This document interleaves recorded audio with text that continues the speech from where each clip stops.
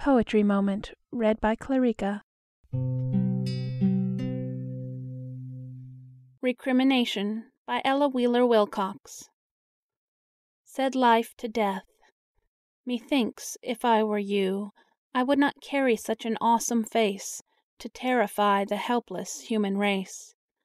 And if indeed those wondrous tales be true Of happiness beyond, and if I knew About the boasted blessings of that place, I would not hide so miserly all trace Of my vast knowledge, Death, if I were you.